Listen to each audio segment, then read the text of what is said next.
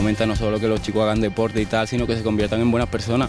que al fin y al cabo es lo que va a quedar, porque no todos van a llegar a ser profesionales y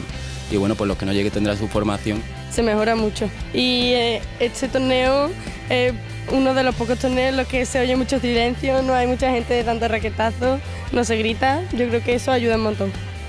Nos enseña pues la actitud, la superación también nos enseña, el esfuerzo en equipo también enseña mucho. Al final ellos tienen que entender que tienen que intentarlo porque luego el esfuerzo y esa capacidad de superación es lo que en la vida les va a llevar a cualquier sitio, en cualquier otro trabajo.